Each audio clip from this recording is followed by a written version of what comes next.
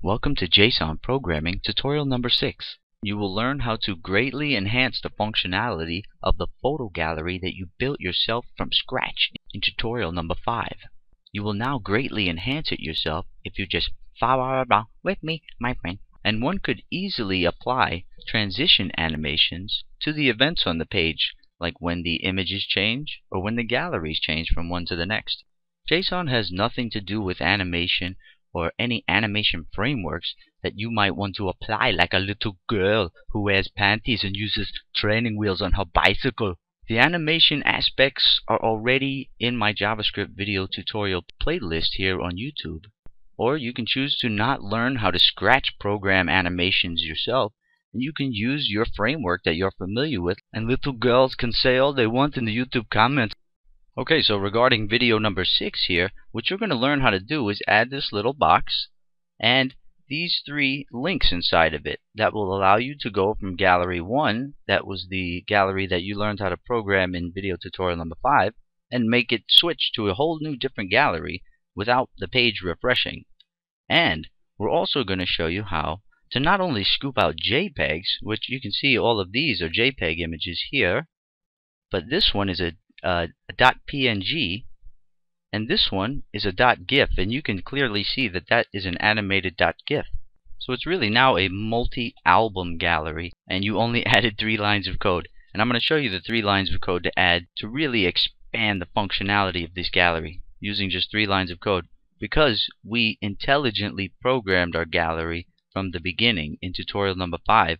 We set it up to be dynamic this way. So only 3 lines of code will allow you to switch from different galleries. And I show you also, so not only do you learn how to switch to different galleries, totally different folders, and dynamically pull all the image out, you will also learn how to let it load in different types of files. And the 3 that we're letting load in are GIF, PNG, and JPEG. Now the final aspect of how you'll be learning to extend the functionality of this is that it will now take in any size image and center it in your frame. So you can see in the picture frame div, the images are centered no matter what size they are, you see? And if they're wider than 700 pixels, which some of these are, it will auto fit to 700 pixels. So your images can be no larger than 700 pixels wide, which would break your design and make it go way out here. You see what I'm saying? So that's what you'll be learning. A whole bunch of different stuff to extend the functionality of the image gallery that you learned how to create yourself in tutorial number 5. Now you'll be learning how to extend it yourself. Okay, to keep everything going in line, we're going to start with the same exact files that we left off with in tutorial number 5. So we have JSON tutorial number 5.html, and we have our JSON gallery data.php script, which is the magical file that does all of the dynamics for us. So take JSON tutorial 5 and let's go to File, Save As, JSON tutorial 6. Save, and you can close JSON tutorial number 5, HTML. Now you see JSON gallery data.php, you can just close that file. Now go down in your HTML, and right under the picture frame, we're going to add the new little box. See this little box right here with the rounded corners? That's the box we're going to add now, and that will give your users little links to click on for changing the gallery from one to the next. And that's an Ajax request when that happens, so the page does not refresh. So in order to put that little gray box there, we're going to put a new div, a couple of lines down, make sure we close that div, and it has an ID of album menu box. And the first thing inside of that, you just want to put an H3 element that says My Photo Albums, or whatever title you want to put up top. Then under your H3 element, you're going to put in 3 A tags, which are just simple links. And you can see that each href is set to the #. That way it doesn't navigate anywhere. The onClick event has return false JavaScript to make sure that nothing happens when the user clicks it. That way this # doesn't show up in their address bar. And really you just want to have an onMouse down or onClick event that fires off the Ajax JSON gallery function that we've had here the whole time. And just make sure that the first link says gallery 1, the second link says gallery 2 as a label, and really you can make them labeled whatever you want. You can say my soccer team here, my football team there, or whatever. and then you point to the folder that you want to grab for that particular gallery. So remember, we had gallery 1. So what I did in my folder system is I just added gallery 2 and gallery 3, and I'll show you that now. See here, I have gallery 1, and that's the one you're familiar with from tutorial number 5. Then I added gallery 2. Let's see the large icons on that. This one is a PNG. This one is a .gif. And the rest of these are JPEGs. And I did that just to spice things up and mix it up and make our programming a little more diverse. Then you have gallery number 3, which is just a different set of images. And these are all JPEGs, but I made sure that we had different sizes, some small, some large, different aspect ratios, and different dimensions on all of those. So you can see how your gallery will center all of the images no matter what size they are. And the gallery will not let them display any wider than 700 pixels on the page. So now you see gallery 1, gallery 2, gallery 3, you have to FTP these up to your web server, your live website online, to make sure you run the test correctly. Okay, now that's it for the body element. That's all you have to add to your HTML. And actually, let's go ahead and put this line of title into the page top div. We're going to put that directly in the HTML instead of making JavaScript say that. Because each time you change galleries or the user switches galleries, that text is going to be replaced and re-put into that div. And really it only needs to be put there the first time when the page loads. Okay, so that is all of your HTML. You can take the body element and collapse it. And actually, in your JavaScript function, you're not going to have to change any of that either. You can collapse all your JavaScript up. Now, I want you to take picture frame and take the height away from that. And then where you had the height, put text align center. So what that's going to allow you to do is have a taller picture be displayed in full in that space. And if it's a really small itty-bitty picture, it'll be centered in the picture frame box. Text align center does that. Then, right under that, I want you to add this.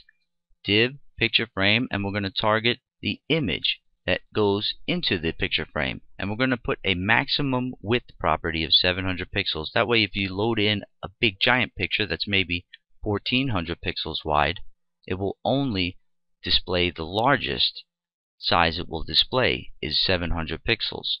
And its height will be adjusted accordingly so it won't lose any aspect ratio or proportions. So if you have a very, very large picture, it will be shrunken to 700 pixels wide and the height will be shrunken accordingly. And if you have a really itty-bitty tiny picture loaded in, it will center in your picture frame.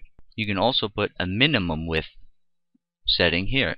If you want to put min width and set it to 700 pixels, that would make sure that it couldn't be displayed as itty-bitty, and it would have to expand and distort it, and it would actually blur a little tiny picture out to expand it like that. So maybe you don't want that. But if you wanted to force it to be 700 pixels, no matter what, you can add that. Okay, now the last line to finish off your cool little album application is this.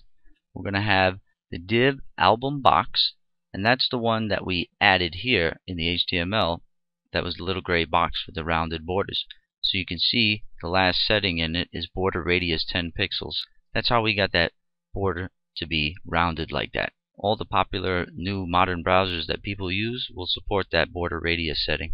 Then we have a color of black. That way your little title shows up as black within that gray box. Padding is 12. The background color is a very light gray. The width is 200 pixels, and it's set off the top 100 pixels off the top of the page. So you have 100 pixels here. Left 856 pixels. So you have 856 pixels from here to here, the end of the page. And its position is fixed, just like your picture frame is fixed. That way it doesn't scroll if there's a whole lot of images in there. Say we go to gallery 1, neither of these items scroll. Actually, this item, and this item are all fixed position. That way the only thing that scrolls is a whole lot of images that get piled in here on the left. I'll even take JSON tutorial 6 and save it as JSON multi-album gallery. Save. So I have JSON multi-album gallery.html, and that's what I'll FTP up to the web right now for testing. So in my URL address bar, JSON multi album gallery .html. And there's the first gallery. It loads in by default, and the first picture from the first gallery gets loaded into the picture frame by default. Now if I click gallery 2, gallery 2 comes. Oh, you know what? I have to show you guys one thing. I just noticed that in gallery 2 we're missing our .animated GIF and our PNG file. And you know why that is? Even though they're in the folder on the server online, we never changed it in JSON gallery data.php. You do have to change one line in here, and I'm going to show you that right now. Okay, you see where we have the string position function here? Highlight that, and it's opening and closing parentheses here. And we're going to replace it with this. So you can see I just replaced that with a preg match function. Now we're going to use a preg match function that is utilizing a regular expression. And the regular expression reads that the file must contain a .jpeg, a .gif, or a .png extension in order for it to get scooped up and be part of our gallery. So now, since you understand how that works, and whatever file extension type you want to add to that, you can just put another pipe symbol here, .txt. That'll pick up a text file, but there's no reason why you would want a text file to go into a gallery, would you? And we have the I, we're using the in case sensitive regex. That way if it happens to be a capital PNG on the image like that, it will still get plopped in. It'll still get scooped up and put in, no matter if these are uppercase or lowercase on the actual file extension. So now press Ctrl S and re-FTP that up. Now go to your gallery live online and refresh the page.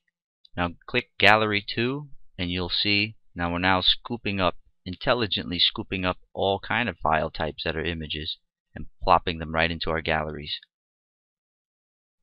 Okay, there you go. Okay, so we just have one more video tutorial left for the JSON programming series. What number 7 will cover is it will show you how to query a MySQL database and take the fetched array, the resulting array of data that you get from your MySQL database, and returning it to your JavaScript and Ajax applications as JSON encoded data.